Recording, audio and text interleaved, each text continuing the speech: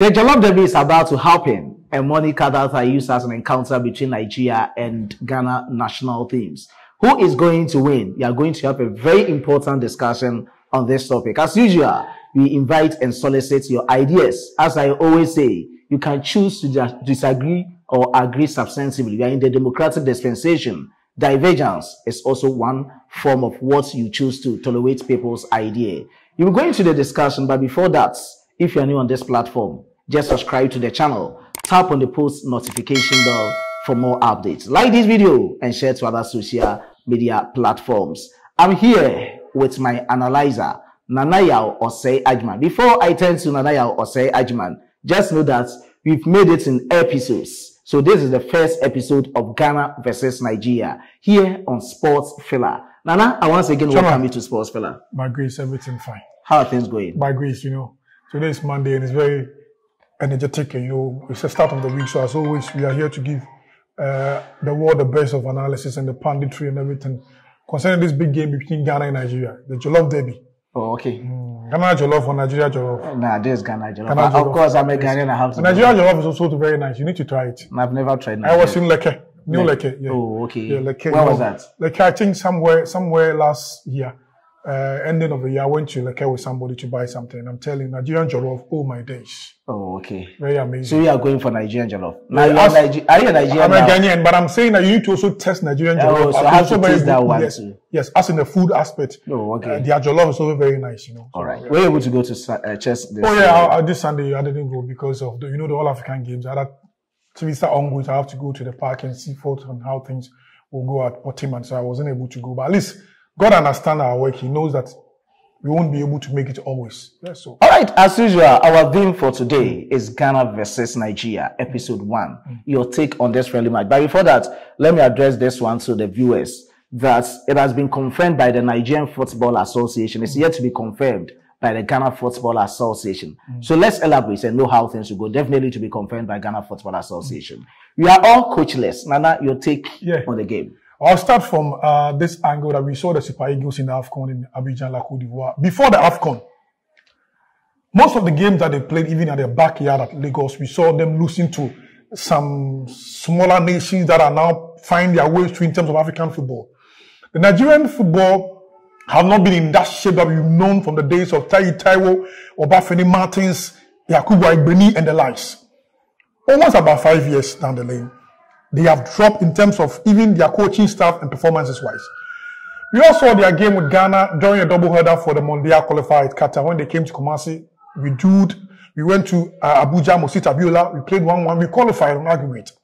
But to me, this game is going to be a very interesting game. Now, even at the current FIFA World Ranking, Nigeria have uplifted because of what they did at the AFCON. They went to the final with the Elephants of La Côte d'Ivoire. I'm very happy to see players like Wilfred and Didi coming back to the squad, the 26-man squad that the coach have at least announced. All right. Because Didi have been one of the players who plays for Leicester City at the King Power Stadium alongside our Ghanaian brother as well. Fataisa. Yes, but I think that I'm very happy to see Wilfred and Didi coming back to the national team.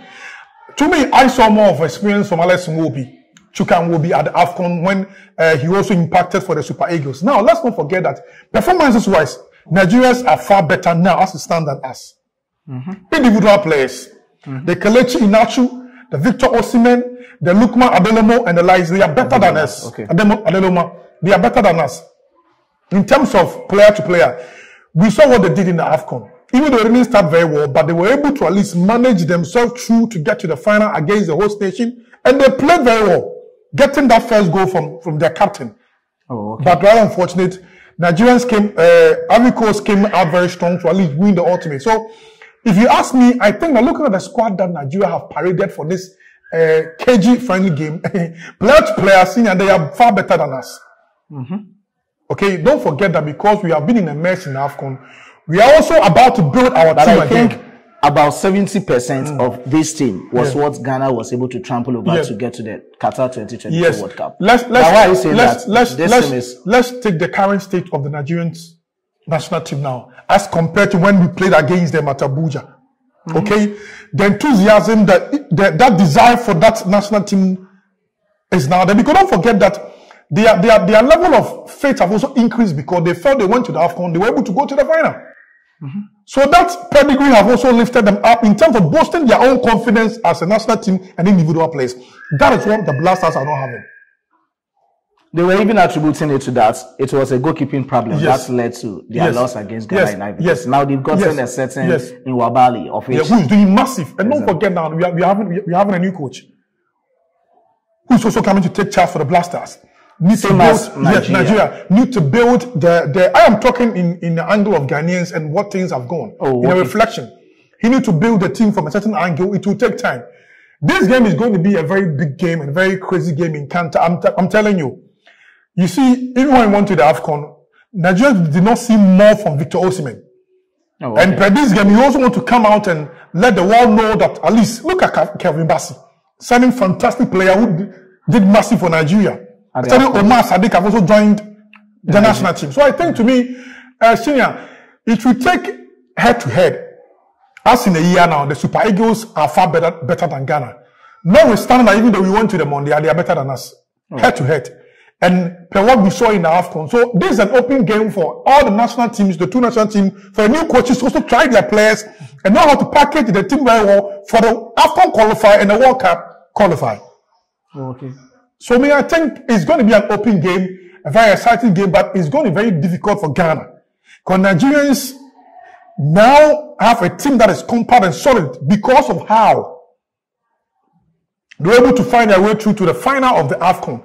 That boasting of their energy in the team have really gone very hard. They feel that now we went to the AFCON, now everybody was underrating Nigeria, that whatever, but we were able to go to the final.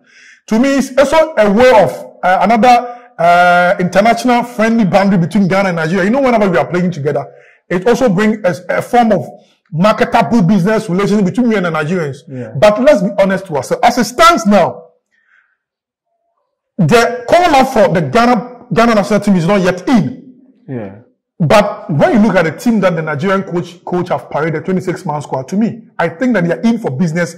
And Ghana is going to have a very tough side playing against a team that was able to go to the final in the recent AFCON and get that bronze there. Is going to be difficult for Ghana. But let's not withstand that. We're also going to have a new coach who's going to come with his philosophy.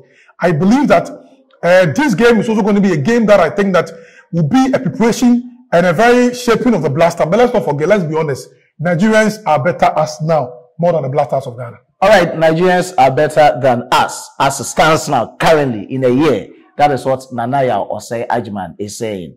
Now, let me go to the second question. Nanaya, do you think this friendly match is very important? Yes, Senior, it's very, very, very important. You see, it's very, very important for Ghana. For Ghana. For Ghana, you know why? Because we had a lot of disappointment in the AFCON that we went. So our national team need to be tried and tested. Okay? So now, we couldn't have gone for a team like Namibia, Gabon, Comoros, but a team like Nigeria, South Africa, to the AFCON final. Or yes, Nigeria, South Africa, or Ivory Coast. So that we will see that if really, per the qualifying matches that we are about to play for the AFCON and the World Cup qualifying, if we can transcend that performance into the qualifiers. So I think that this is going to be a heated match, even more than the World Cup qualifier that we played with Nigeria. Because they are coming back as a payback time, because we spoiled their party. In their own backyard at Abuja. They didn't go to the World Cup. You know what happened? Yes, they destroyed most of the things at the stadium. So that pain is still in the Nigerians. So they want to come for revenge. All right. And like I'm saying, this match is very important for the love of Ghanaians also come back to the Blasters. Even though, let's not deceive ourselves, Nigerians are better than us as it stands now. But if Ghana is able to win against Nigeria, that love will also come back. Because now if you go to town and you talk about Blasters, even the market women who are selling will insult you. They say, oh, these people, because of what they saw at the AFCON. We saw an old woman who was crying when Ghana lost our game with Mozambique. Weeping like crying. So you see, mothers, children, whatever, they all love the Blasters. Yes. So to me, Ghana is a host of football nation. So to me, I think this game is very, very important for any coach that is coming to take charge for the Blasters and the players themselves. Okay, that paint black that they were painted on them at the AFCON, this is a time for them to make it white. So it's not important on the side of Nigeria, but to me, I think this game is important on the side for the Black Stars and Ghana. As you were saying, you were going for Nigeria. I yeah. think you think Nigeria will be able to trample over Ghana during the international friendly game. I also want to ask, can Ghana do something in order to overcome these results? Or turn this results? Like I said, it's going to be a KG encounter, senior. It's going to be an open, mindful game that any coach that tactically, comes very well will be able to win this game. See, this is going to be a difficult game. Ghana only has to come out very well, We need to get the right players, good starting 11. We have made errors in the AFCON. Yeah. I think any coach that is coming up saw what Chris Wooten did. So he also wants to learn from that. So those mistakes should not be repeated in our game with Nigeria. Don't think that it's just a friendly game. No. If you score Nigeria right now, we can also shoot in terms of our ranking and everything. So I think that to me, it's going to be a difficult game for Ghana. But hey, if you're able to at least come out very well, let's not say it's just a friendly game. We're going to try players. Let's come in and see if we are playing an AFCON. This is not Matama. No, let's parade players who are willing to at least play. Starting 11, let's use them to play. It doesn't matter if it's a local player who is good, if it's a foreign player. We are playing against the second runners up of the AFCON. Currently, AFCON ended. And they are better than us. So this game is very, very important to Ghana. And you see, let me tell you something. Ghanaians and the GFA also have an advantage to win the love back. That love back Kurt have been calling for is when we're able to beat the Nigerians. I'm telling you now, nobody loves the Black Stars. So if you talk about Black Stars, they will insult you. Nobody want to hear anything about Black Stars. To be honest, I'm telling you, if you go and sit in the court when you raise Black Stars issue right now, they will insult you because of what they did, that humiliation they gave Ghanaians at Abidjan. Even on the last match in Mozambique. Of course, that was the whole upset. Yes, so to me, I think that this game is very important to whoever, either Otuado or whoever that is going to take charge for the Black Stars. It's important that we use this game to rebrand ourselves.